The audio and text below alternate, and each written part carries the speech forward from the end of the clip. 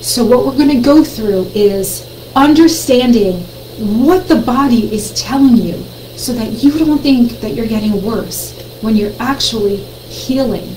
And if you knew that you were healing, your symptoms of detoxing, which they actually are, would go away so much faster, and you would get to the next level so much faster. You're unsure of what's going on and you think that you're getting worse, your mind is going to go, you're getting worse. Stupid fucker, why are you doing this? Everyone else is right, and you think you're going to heal yourself with celery juice? What is wrong with you? How stupid are you? I don't know about you, but that's a lot of my self-talk. And I would just spiral out of control, and it would take me months to get out. I want to go through on this class, that's why I named it. What did I name it? Mastering the Evolution of Healing MS, because that's exactly what it is. It's an evolution. The evolution is what you have to master. If you had to do this protocol perfectly, there's no way that I would have ever healed. Ever, ever, ever. I don't do anything perfectly. In fact, no human does anything perfectly. The way you do it is going to be different for you and everybody else. No two people experience the protocol the same way. No two people do it the same way, nor should they. It's going to look different for you. When you first get started, you have to first understand what you're doing and why you're doing it. When you go into this protocol, whether it's this protocol or any protocol, I'm not trying to tell you do one over the other. That's, again, entirely up to you. But let's talk about my protocol, since that's what I know best. So you have to know why you're doing it before you start doing what we do with the protocol. Why are we doing this? How are we going to heal? Why is this important? We're killing a virus. That's all we're doing. I don't have to convince anybody anymore. Now everybody knows it's a virus. It's the Epstein-Barr virus that's in our body. Is our immune system attacking us? No, it's attacking a virus. It's been protecting us from day one.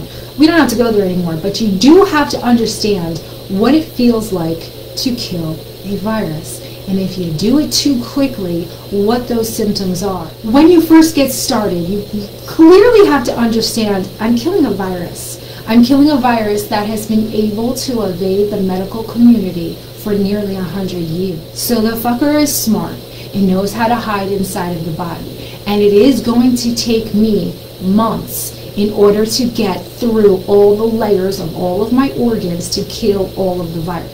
This is an evolution. If you go too fast and kill the virus too quickly, you are going to overwhelm your body with the dead virus. The corpse of the virus itself is a neurotoxin. It's a dermatoxin. To kill this virus slowly. Our minds are extremely quick. We grasp information and we're like, all right, we're going to do it. She says she healed with this protocol. I'm doing it, balls to the wall. I get it. You're very much like me. We're all attracted to each other for a reason. We're no balance, all or nothing. And this is why I'm telling you I learned the hard way by doing it all at once. Our minds are quick. We want to do things, we want to heal, and we want to heal quickly.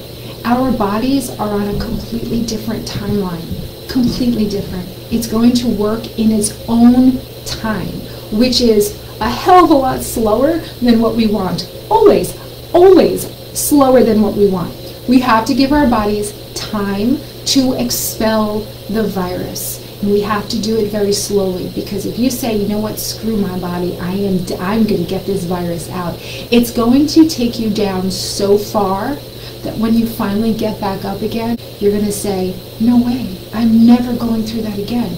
That was awful. Imagine if you never worked out before. Okay, it's been since before you had the baby, so years. It's been years since you worked out.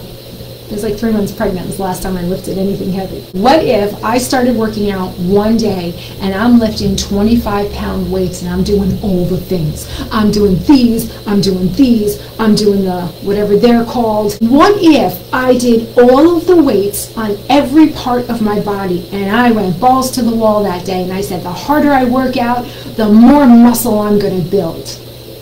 It doesn't work like that, does it? No. The next day, if I'm able to get through that kind of workout, the next day I would be completely bedridden because I wouldn't be, all the lactic acid in my muscles, I wouldn't be able to move. Everything would be sore. I'd be like, don't look at my muscles. It hurts to look at them. They'd be so sore. It would take me weeks to recover from all the tearing of the muscle that I just did. But instead, how do you get started working out after you haven't worked out for years? You lift little things, 5-pound weights, 10-pound weights. You work out for 10 minutes the first day. The next day, you're going to feel it. You're going to be like, oh God, I'm really out of shape. I only worked out for 10 minutes yesterday. But do you see how then you're like, all right, let me take today off and I'll start again tomorrow because you were just a little bit sore. It's the same thing when you heal your body. You have to go slow when you first begin to kill the virus. The foundation of healing, the absolute foundation that you have to work on is killing the virus, yes, but we're not just removing, we're also adding. We're adding all of the antioxidants that we get from the fruits and vegetables to build up our immune system so that our immune system is as strong as it could be to attack the virus. Because this is how it works in the body. The virus right now is so healthy and so strong if you're feeding it. Gluten, dairy, eggs, heavy metals. If you're feeding it, the virus is nice and strong. When the virus is strong, it can float through the body, mainly our organs, mainly if you're diagnosed with MS, it's going to be your liver. If it's thyroid, you're going to get diagnosed with thyroidism. If it's in your gut, depending on how bad it is, it's either going to be IBS or Crohn's disease. This virus is so smart and so strong, it's floating around your body, it's in your liver, and it's emitting a smoke screen. Very much like when an octopus inks and gets away to get away from its predators. That's exactly what the virus does. It emits like this smoke, this fog, so your immune system can't see it. It confuses the shit out of your immune system. Your immune system goes, I know you're there, but I just can't freaking see you. So your immune system, and here's the reason for the fatigue, is trying to fight this virus that it senses is there, but can't directly attack it or see it because of that smoke screen. And so you're fighting a virus and your immune system is going 24/7, 24 hours a day, 7 days a week. That's why we're exhausted. That's why the fatigue is so bad. You're like, I didn't do anything. Why am I so tired? Because of your immune system that has been protecting you from the day you were born. There's nothing wrong with your body. The reason why you're tired is because your body is working really hard, because it's healthy enough to work really hard to kill the virus. What we want to do is starve the virus so that we give help to our immune system. Because think about it, here comes your immune system and it's like, okay, I got to kill this virus. One, I can't see it, okay? And so I'm just going to keep trying and keep trying. That's why we're exhausted. If we start starving the virus by not feeding it, gluten, dairy, eggs, heavy metals, we start starving the virus goes, oh my God, I'm so weak. I have no food. I don't even have the energy to put that smoke screen out. Shit, they're going to get me. And the immune system goes, oh, I can see you. And it starts the attack and it gets it. And that's why the virus begins to die feverishly when you stop feeding it, when you create an environment inside your body that the virus cannot live in. The first stage of the protocol is the lemon water. Why? Because we have to get our bodies to absorb the water that we're drinking. If you're drinking just plain water, okay, that's great, but are you enjoying it? Do you actually want to drink that plain water? I had a meeting at the bank today, and this woman came back, the woman who was helping me, she came back with a big container of water with all the cool little quotes on it, like, you're doing great, and at 3 p.m., you're a badass, 10 more ounces to go. And it was just plain water. So I'm like, and she sits down and she's like, oh, gotta drink my water. I'm like, yeah, hate drinking plain water, don't you? She's like, yeah, it's like a part-time job. This is not even worth it. And I go, and you're probably peeing like, what, every hour? And she's like, every half hour. She goes, this is awful, but my doctor said I needed to drink more water.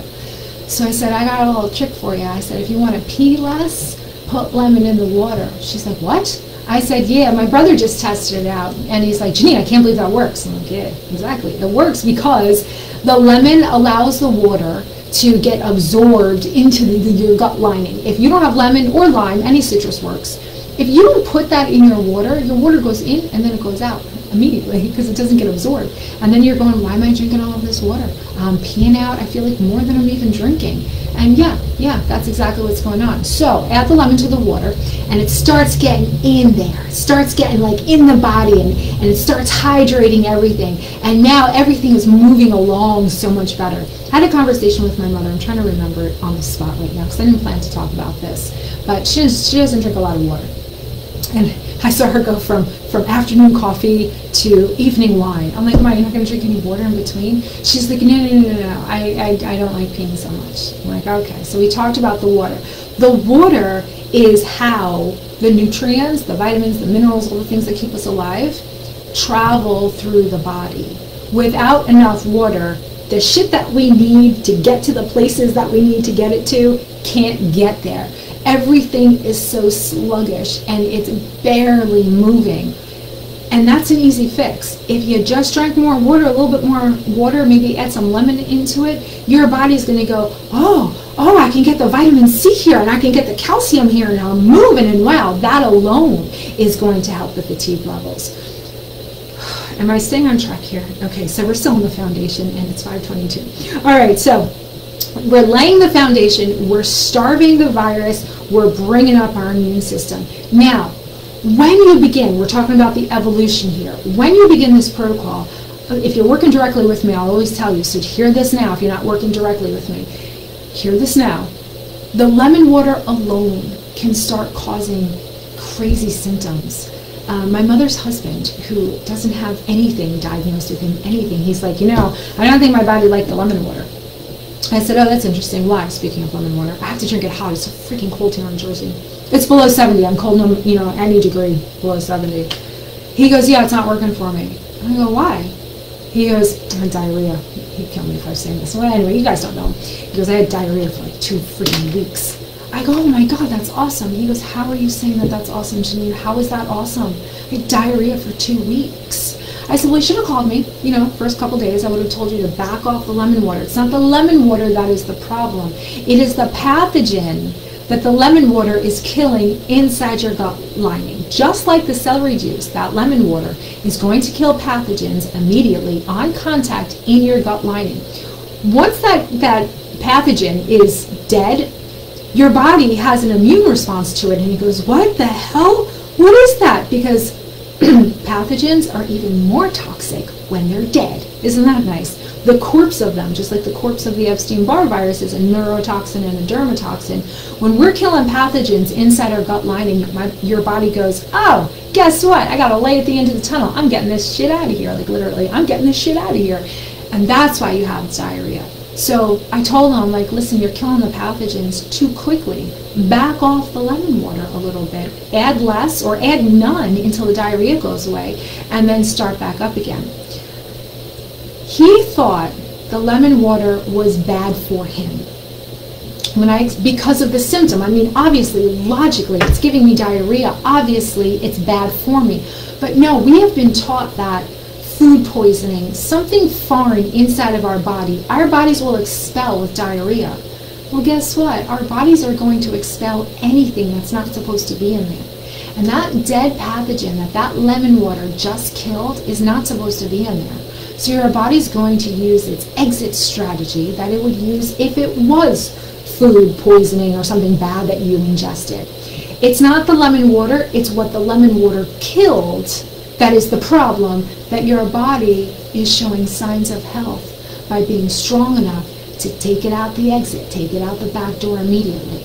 And once I explained that to him, he was like, oh, wow, well, that sounds like a really good thing. I said, yeah, it is. Oh, we have questions. Quinn, I feel like I'm a bit quicker mentally. I can recall so much more. I remember when I was saying that I had those nodes stuck in me and that I couldn't think of the name, nerve conduction test, biofilm, all of these things are finally coming together in my head.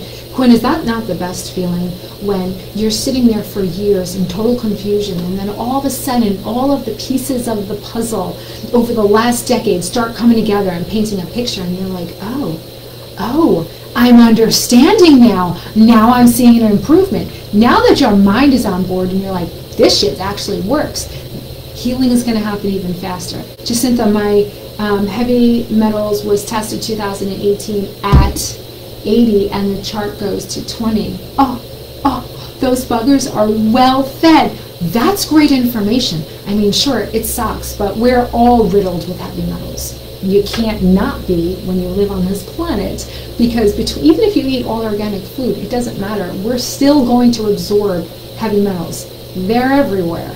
But that's okay. You don't have to fear anything. And this is another point that I wanted to bring up, and maybe I'll do a separate video on this subject. There's so much fear around, don't eat this, don't do that, this is bad for you. Your body was designed to take in toxins and release them. Your body was designed to do that. It has kidneys, it has a lymphatic system, it has a liver. Such intelligence built into your body. There is no reason to fear anything, because anything this earth can throw at you, your body can handle. Now, who in the audience is thinking, not my body, you should see my body, it's not handling anything? Let me ask you something. When was the last time you really took care of your body? Before you were diagnosed, leading up to the diagnosis, were you getting those little whispers like I was? Janine, you got to start taking care of yourself. Janine, you're not taking care of yourself. You're taking care of everybody else but you. These were the little voices that were going in my head right before, well, let's say years before my diagnosis. I knew that I was running myself ragged, working myself to the bone, trying to please everybody else. And who fell off the priority list all the time? It was me. Were you taking care of your body? No. If you took care of your body, wait, right, let me back that up, because that sounds shaming and blaming. If we were taught how to take care of our bodies, how important it is to clean out our livers, we would have done it, hopefully. We would have taken better care of our bodies because we would have understood the value of it.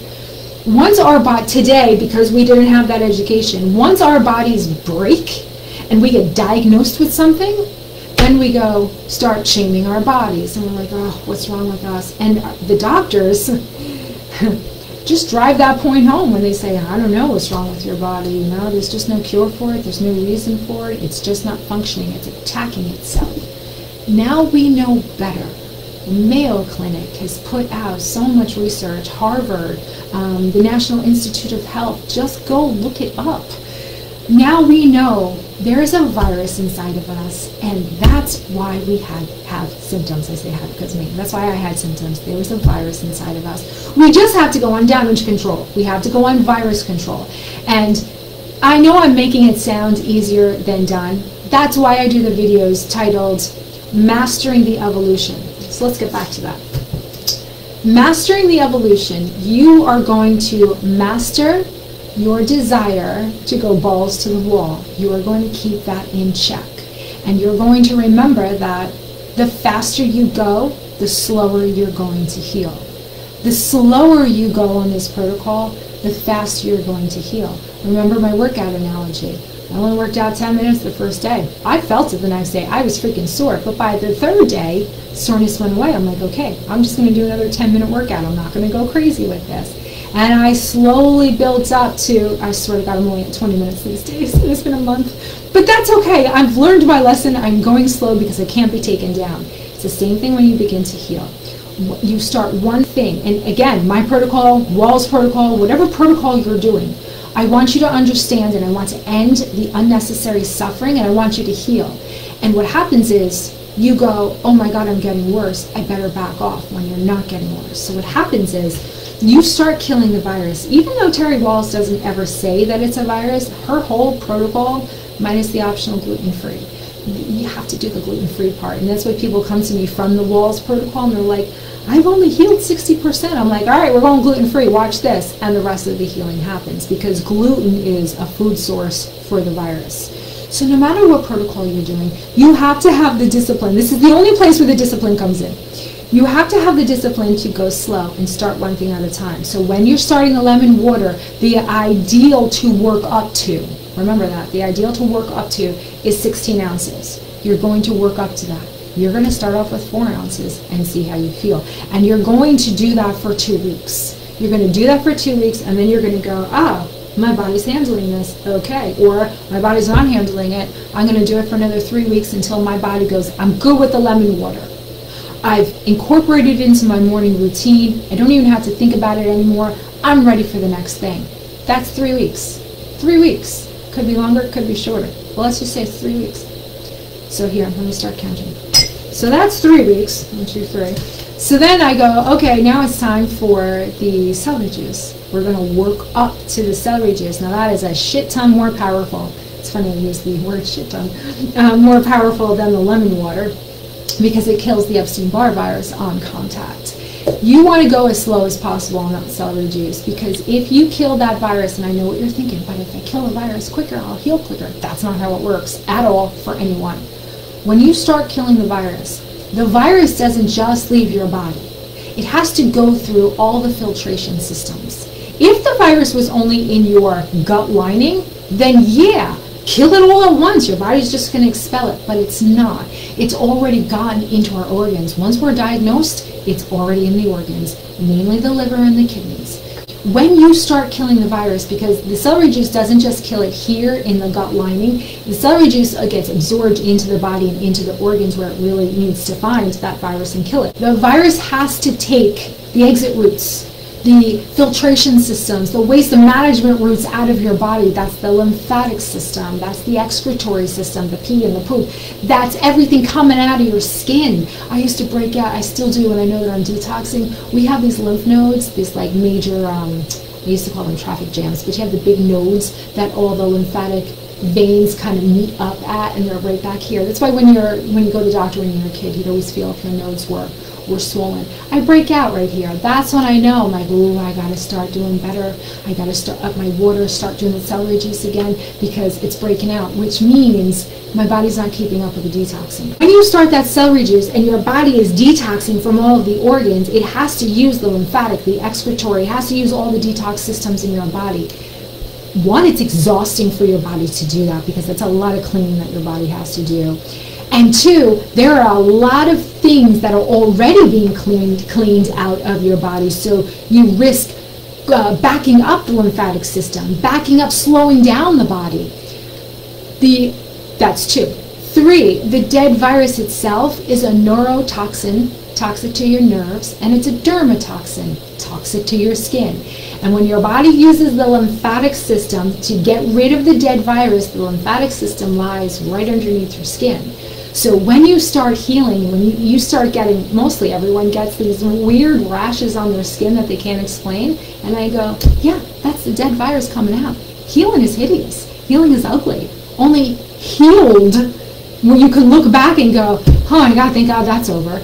It's not fun and it doesn't feel good, but if you understand that you're not the MS, whatever the doctors say, the MS is progressing, it's not progressing. You're not getting worse. You're actually healing. The dead virus is coming out of you, and you're going a little too fast maybe, and that's why you're feeling exhausted, because you killed it too fast. How are you going to know this? Trial and error.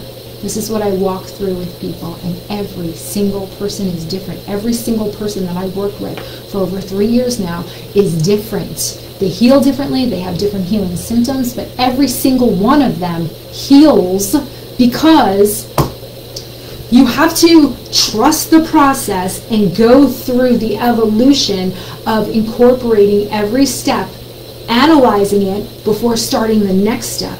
And you have to understand, this is what the final, it's going to loop it all together. The Epstein-Barr virus, the whole life cycle of this virus is only 6 weeks. That's it. The entire life cycle is 6 weeks. So now you're thinking, all right, so I do this for 6 weeks and then I'm cured? Yeah, no, because it's a very smart virus. Just like every other cell in our body duplicates, so does the virus. The virus is constantly duplicating itself because it's alive, and just like our cells, that's the aging process actually. We duplicate our cells to the point where we're 18, 19 years old, we duplicate at 100%, and then the aging process starts because our cells are duplicating at less than 100%, and that number goes down and down and down until you're dead. So with getting rid of the virus, where was I? Oh, so the virus also duplicates. The virus also duplicates. So in that 6 weeks, every hour of every day, that virus is duplicating itself. So it's 6 weeks in 1 day, 6 weeks in 2 days. Oh, now it's 7 weeks, now it's 8 weeks. However, in those 6 weeks, in that life cycle, wherever you begin in their life cycle, you're going to start starving it. Remember I told you, when you are starving the virus, it's unable to produce the smoke screen, so it can't get away, it can't evade the immune system. Well, it also can't duplicate itself as rapidly as it can when it's healthy. That's the purpose of starving the virus. So it can't do the smoke screen, and it can't duplicate as quickly. The magic number is like 13 weeks. It's somewhere between 12, 13, and 14 weeks where everybody who does this protocol and incorporates each piece of the protocol and analyzes it, and then begins the next one. Every single person who does that will feel the shift. And now I'm confident in saying every single person, because it is every single person. Because every time I was nervous to go, oh my God, is she going to feel it? Is she going to feel it? I hope she's going to feel it. It's so scary. I would never say this, but now I'm totally confident to say, that's fine. I know you're feeling like this. Give it another week or two, and you're going to feel the shift. Everyone feels the shift. The reason is because that life cycle of 6 weeks, you've starved it. It's starting to duplicate slower. 6, 7, 8, 9, your body is working on getting it out. So your immune system is like, wow, I have less to fight. Holy crap, you can barely find this virus anywhere. And all of a sudden your immune system goes, I haven't had a rest day in decades. This feels amazing. And when your immune system finally gets a rest from fighting a virus that has been trying to take you down for decades, your body feels it. And your body goes, oh my God. That's why I get the phone calls of, I went to Costco, I walked around all day, or I was wheeled around all day and I came home and I wasn't exhausted. Okay, fruit fly. Anyway, everyone feels that shift if you do it correctly. And correctly doesn't mean you have to do everything perfectly. Take the heavy metal detox smoothie. If you don't have all of the ingredients for the heavy metal detox smoothie, some of our brains, a lot like mine too, go, you know what, I don't have all the ingredients. I'm not going to do it today. I'm going to wait until I can do all the... No, don't do that. No matter what ingredients you have of the heavy metal detox smoothie, even if it's just the wild blueberries, get them in your body. No matter what you give to your body in terms of helping it heal, it's going to thank you and you're going to feel it. When we talk about mastering the evolution of healing, it's really mastering the discipline to not go balls to the wall and not do it all at once. And understanding what the body is trying to tell you, because fatigue is an MS symptom. Fatigue, what do you mean I'm healing? What do you mean I'm exhausted because I'm healing? I've been exhausted for decades because I have MS. Mastering the evolution is mastering this and having the ability to not go balls to the wall, to not say, I'm going to heal quicker than everybody else. No, because what you're going to do is you're going to crash and burn, and then it's going to take you weeks, sometimes months to come back from that. You have to understand you're building the foundation first. You're understanding the whole concept behind it. You're starving the virus. You're building up your immune system so it can kill the virus so you can detox it out. That's why the protocol is called Starve, Kill, Detox. People go, do I really have to starve on this protocol? I'm like, oh my God, no. That's what we're doing to the virus, and that's the reason for your symptoms, the virus. We're starving the virus, we're killing it with the immune system, and we're detoxing it out of the body. Fatigue has always been a symptom of MS, and you're like, I have fatigue right now. You're telling me that I'm going to have more fatigue? Yes, actually, I am. I no longer feel the need to sugarcoat this, because this is how it is, and everyone heals doing this, but you have to understand that right now, before you start anything, your body is fighting a virus, and it has been fighting a virus 24 hours a day, 7 days a week, for years before you were even diagnosed. So let's say you were diagnosed decades ago. For years before that, your body was fighting this virus. When you begin to kill the virus, and now your body has to deal with the live virus that it's been fighting, and now you're adding the dead virus to it, which now your body has to work that much harder to get now this dead virus out. Yes, it's going to exhaust you because you don't have any energy to give right now. You have no energy to give right now. And so when I'm telling you that it's going to require more energy for your body to get this out, I'm not going to sugarcoat it anymore. It is going to make you more tired. But then you come out of it. And I try to make sure that you go as slow as possible, right, on the protocol. Let's say you're inching through the protocol so that your fatigue level only dips a little bit before it comes back up. Okay, that's saying it the opposite way. So that when you go into that valley where you're feeling more fatigue, it's not that long, it's not that deep, and you come right back up. And every time you come back up, your energy level is even higher. It's even higher than when it started.